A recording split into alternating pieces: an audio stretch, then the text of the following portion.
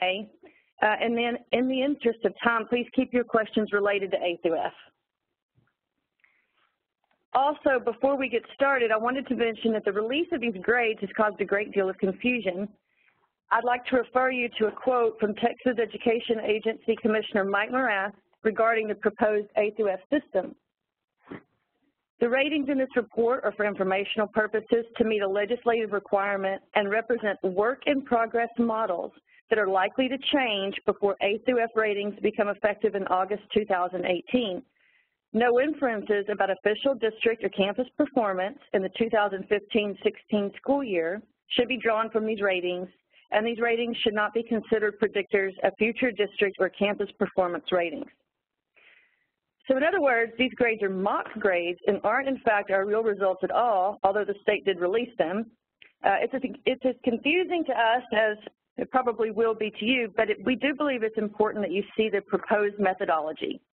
So with that, I'll turn the presentation over to Dr. Melissa Duarte.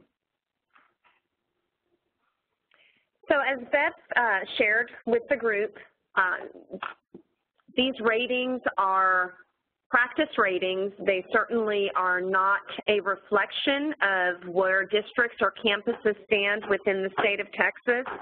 And I do want to go a little bit further on what Beth shared. These ratings in this report that I'm going to be going through are based on rating cut points that were determined by the commissioner for the purpose of demonstrating one possible, but not necessarily the final approach. So we are expecting changes in the calculation and the way the state will be evaluating the A through F system. So there are 5 domains that the districts and campuses will receive A through F ratings, and then districts and campuses will receive an overall score from the state. The very first domain we're looking at is student performance. Now, student performance is also aligned to the state accountability system where we receive a Met Standard or Required Improvement rating. Within Domain 1, very similar to Index 1, districts are rated based on their student performance, and we're calculated based on our test results. So we look at all of the exams that are administered, and we receive points based on each of those tests. So we will get a point for what the state considers satisfactory standard, or the student passed the test. We also get a point if they met post-secondary readiness, which the state calls our final level 2, and we can get a third point if they score at the advanced standard, more at the upper level or exemplary of what we're used to. So every child can bring in, or every exam can bring in, up to 3 points.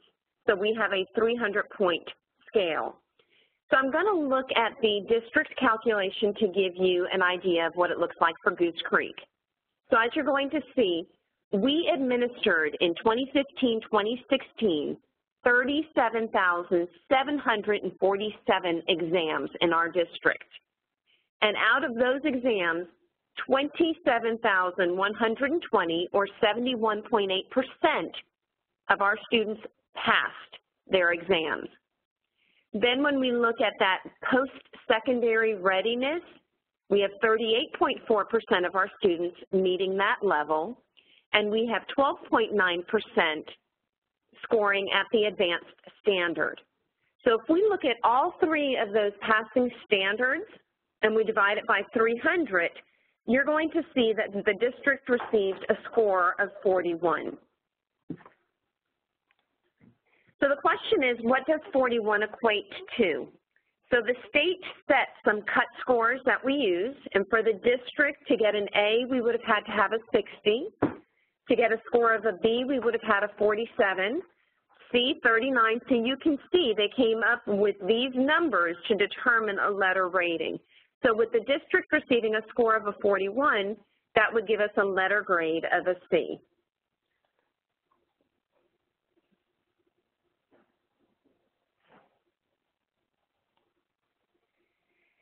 We also get evaluated for any of our alternative campuses, and we have one campus in the district, which is Peter E. Highland, and you're going to see their score.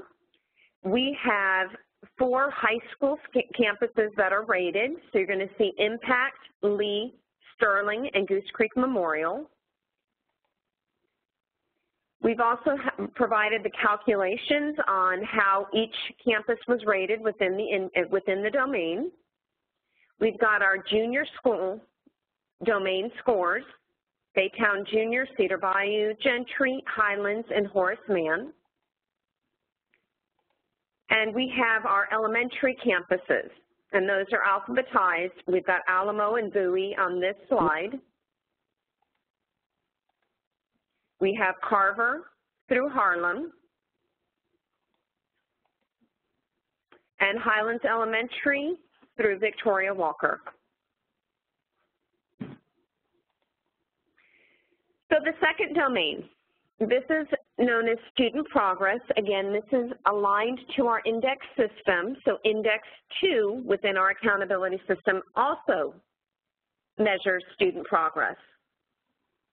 So when we look at domain 2, the state has calculated this based on students meeting or exceeding progress. So what the state does is they look at the score that the child received the previous year, the score the child received the current year, and did they make progress that the state expects, or did they exceed within that progress that they've demonstrated.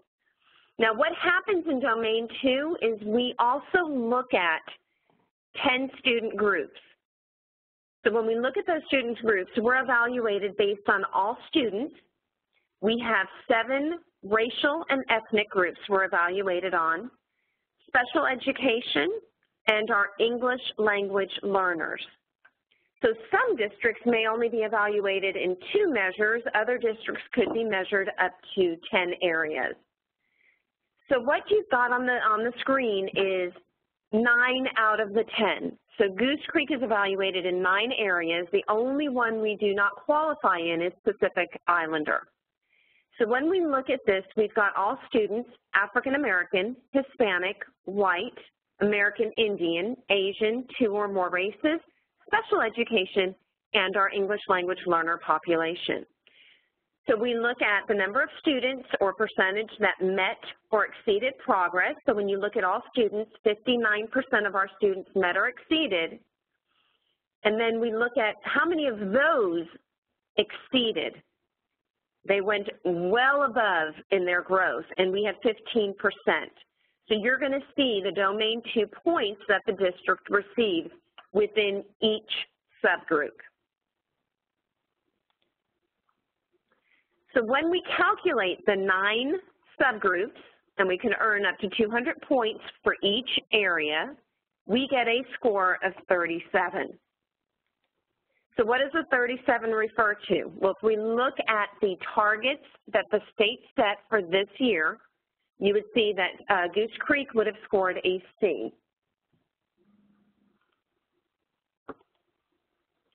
Again, we have an alternative campus, and you're going to see those targets change based on each level. We've got our high school domain 2 targets, and you've got the scores. We also want to look at the calculations. We know that the district was evaluated in 9 out of the 10 areas. If you look at impact, they're only evaluated over 2 subpopulations, while GCM is evaluated over 7 subpopulations.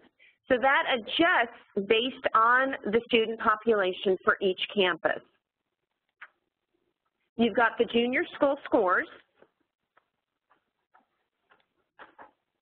And again, you're going to see some differences for each campus. Our most diverse would be Gentry with 8, and then you've got Baytown and Horace Mann with 6. And then you've got our elementary ratings, again with their calculations. We've got Carver through Harlem, and we've got Highlands through Victoria Walker. So domain 3, again, aligned to the state accountability system. Index 3 looks at closing the performance gap. Now this one is quite complicated and a lot of fun for districts and campuses to look at. When we talk about closing the achievement gap and we look at our state accountability for meeting standards or meeting improvement, the state looks at your 2 lowest performing race or ethnicities. So it could be white and Hispanic or African American and white. It also looks at your population that is economically disadvantaged. In the domain system, when we're talking about closing the achievement gap, the only group that they're looking at is your economically disadvantaged student group. And then they evaluate that subpopulation by itself, looking at, again, did they pass the test? Did they meet the post-secondary readiness standard, and did they meet the advanced standard? So very similar to domain 1, looking at one small sub-pop. Then the state came up with a predicted score based on your free and reduced population. This is a score you should have received. So for example, we look at the district calculation. Out of the 37,000 tests we administered, 24,597 of the exams were taken by students who qualify for free and reduced or are economically disadvantaged. So when we look at that population, 67.8% passed the test, 33.2% scored at the post-secondary readiness level, and 9.9% scored at the advanced level. So when we look at our actual score, we have a 37. Then what happens is the state has put together a predicted score. And so you've got this calculation here, negative 0.156666. The 64 is our percentage of students that are free and reduced. So this predicted score is going to change based on every district's free and reduced. So the state says we should have scored a 35.9. Our district scored a 37. So our students outperformed what the state would have predicted for us. Now the interesting thing is we outperformed by 1.1 points. Outperforming is still considered a C. In fact, you had to outperform by 7 points to score an A in this domain. So it's very questionable on how we come up with an A, a B, or a C, especially if you are outperforming.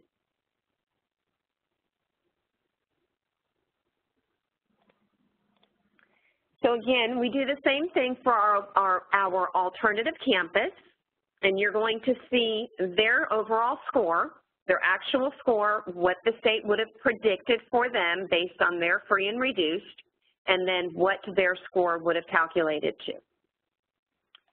We have the same thing at the high schools. And then we demonstrated how they calculated their scores. We've got our junior school scores. So again, Horace Mann outperformed by 1.6. That gave them a score of a C. And we've got all of our elementaries. So even Asheville Smith, who outperformed by 2.1, received a C, where Alamo outperformed by 2.5, and they earned a B. We've got Carver through Harlem. And we've got Highlands through Victoria Walker. So the next domain we have is domain 4, and that's identified as post-secondary readiness. Again, aligned to the index system, so index 4 also measures post-secondary readiness. Now what's quite interesting is our index system, where all of our campuses met standard, none of our campuses are required improvement, are calculated looking at potential post-secondary readiness indicators. When we look at our domain system, For an elementary campus to be evaluated in post-secondary readiness, the state only looked at chronic absenteeism. And they've used chronic absenteeism to measure or evaluate how post-secondary ready a campus is. So you can kind of see a disconnect within the evaluation system. A middle school is also evaluated 50% on chronic absenteeism and 50% on their dropout rate. Our high schools and district are the most aligned, and that's looking at graduation rate, post-secondary readiness, or students who graduated based on or completed a CTE coherent sequence, completed 12 or more hours of post-secondary, 1 or more AP classes, and met the TSI benchmark on TSIA, SAT, or ACT, and their graduation plan rate. So we need to have a definition of chronic absenteeism, and the state has defined that for us. Students have to be non-mobile, and they cannot miss 10% or more of the instructional days within the calendar year. So when we look at the district calculation, it's identified just like our high schools. We look at graduation rate, which counts for 28.6% of the overall score. They look at college and career-ready graduates, which accounts for 57% of the score, and our graduation plan, which is at 14% of the score. So graduation rate and graduation plan, you're going to see the district score is very high. We have an 89.6 and an 88.9. In fact, the district outperforms the state in both graduation rate and graduation plans. Now, the college and career-ready graduates has to do a lot with coding when we look at our coherent sequence, and then those other indicators. That the score is a little bit lower for the district, which is also the higher percentage. So when we break down our percentages, the district gets 72.2% out of 100%. So the question is, what does a 72 look like in an A through F system for Domain 4? Well, you had to score a 73 to get a D. You had to have an 81 for a C, a 91 for a B, and you had to have a 96 for an A. So the district at 72.2 missed it by 0.8 of getting a D. Now the question is, when you think of a 70, are you thinking of that being an F? Again, we have our alternative campus, or Petery Highland, and you're going to see they scored at a C. We've got our high schools, Impact through GCM. We've got Baytown Junior School through Horace Mann. Now, the interesting thing here is you had to be above a 91 to earn a D. You had to have a 99, almost a perfect score, to earn an A.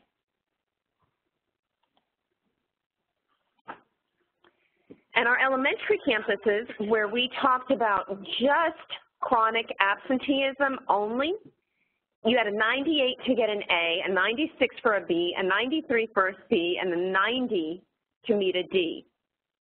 So you were completely in the A range, even though that would equate to an F for a campus. And so you're going to see the scores for Alamo through Bowie, Carver through Harlem, and Highlands Elementary through Victoria Walker.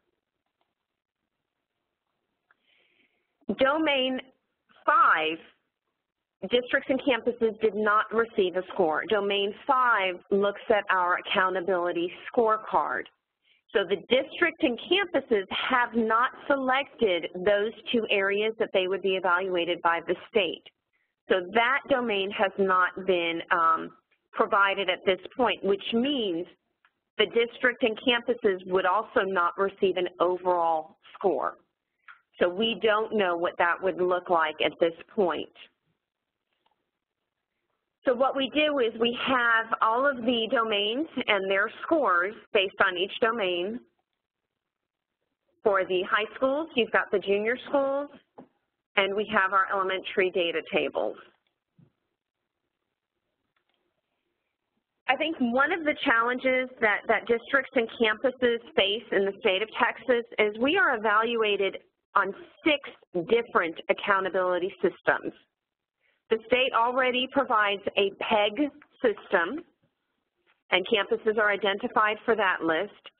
They already tell us if a campus or district has met standard or if they need improvement required. We also have an accountability system that identifies your focus and your priority schools within the state. We have the performance-based system, the PBMAS, that looks at No Child Left Behind, bilingual, special education, career and technology.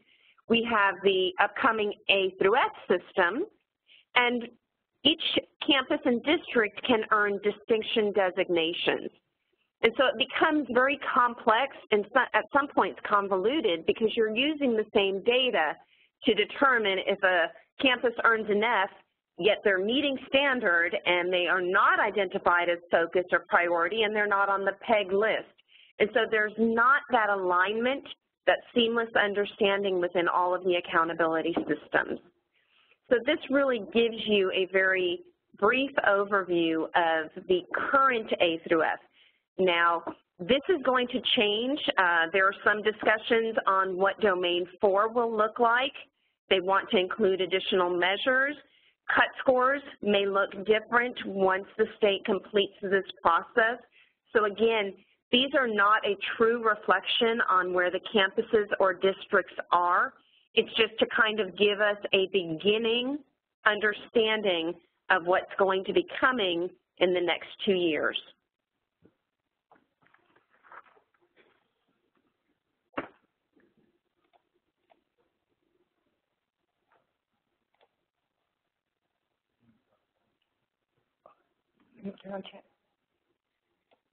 Thank you, Dr. Duarte.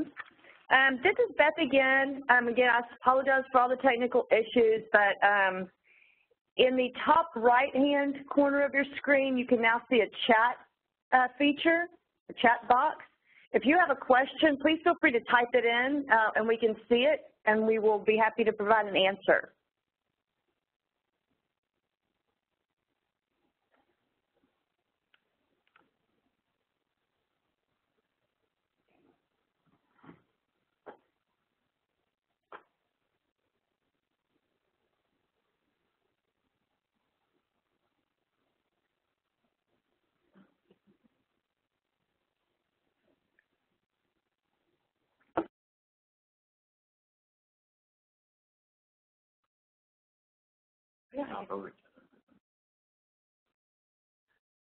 Okay, great. Thank you very much for joining us this evening. We have been recording it, so we will get this posted to our district website. And you have my email address, obviously, that's several to you. So if you have any further questions or comments, please feel free to email me, and I will be happy to get those answered for you. Thank you for joining tonight, and have a nice evening.